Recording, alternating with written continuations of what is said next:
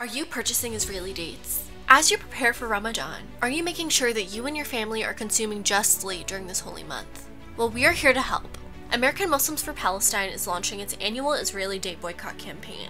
Since 2012, American Muslims for Palestine has been leading a nationwide boycott of dates produced in Israeli settlements. As a result of diligent Palestinian organizing in the US, Israeli date imports have dropped dramatically over the years. According to recent data, the market share of US imports of Israeli dates have dropped to 16.5% for the market year 2020/2021 compared to 25% in 2015. But why boycott Israeli dates? Did you know that approximately 60% of Israeli dates are grown in illegal settlements in the occupied West Bank? As of 2019, more than 200 Israeli settlements were established in the West Bank, housing over 600 settlers, all in contravention of international law. Furthermore, the Israeli date industry in settlements is highly exploitative. Because of the grueling work that date harvesting requires, Israeli settlers hire Palestinian laborers, often from the occupied territories, who are paid low wages. Worse, Israel prefers to employ and exploit Palestinian children, who will ultimately work for less.